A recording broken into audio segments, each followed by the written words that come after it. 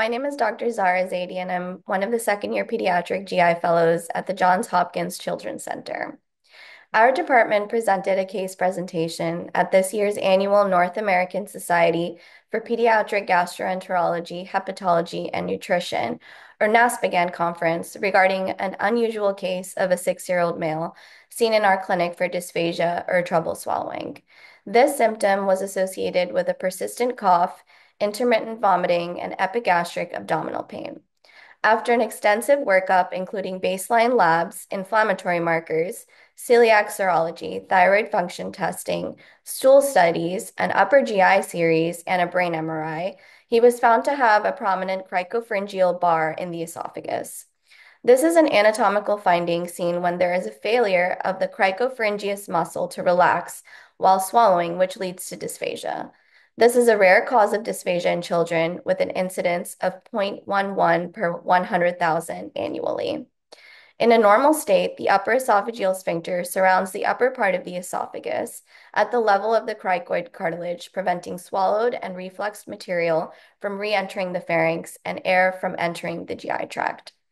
When the upper esophageal sphincter coordination is uncoordinated, it manifests as choking, gagging, regurgitation, or recurrent pneumonia. We proceeded with a combined GI and ENT procedure to further assess the area. The bronchoscopy showed mild outpouching before the upper esophageal sphincter, but was otherwise normal with no cricopharyngeal hypertrophy or prominent bar. The upper endoscopy showed no upper esophageal pathology, but an additional procedure was performed using an endoluminal functional lumen imaging probe, or EndoFlip, for further assessment. This showed retrograde contractions in the middle lower esophagus with diminished anterograde contractions in the middle esophagus, indicating some dysmotility. Cricopharyngeal achalasia is an uncommon cause of dysphagia with limited therapeutic options in pediatrics, including esophageal dilation, botulinum toxin, or endoscopic cricopharyngeal myotomy for refractory cases. This case highlights a rare cause of dysphagia that is not often seen, but when discovered, should be monitored closely and assessed for possible future indications for intervention.